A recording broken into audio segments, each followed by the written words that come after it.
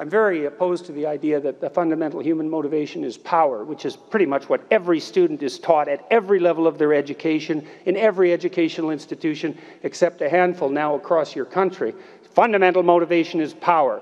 There's no place for people of goodwill to meet and engage in constructive dialogue, dialogos, none of that, because our fundamental motivation is nothing but the will to power. And so there is no place for people of goodwill to meet. There is no such thing as dialogue. It's all a mask, a rationalization, a post hoc rationalization for pretension and power.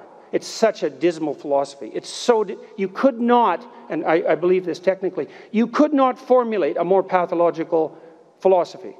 It obliterates your faith in society, and it eradicates the notion of the individual. It removes the notion of good faith and goodwill, and it makes communication impossible.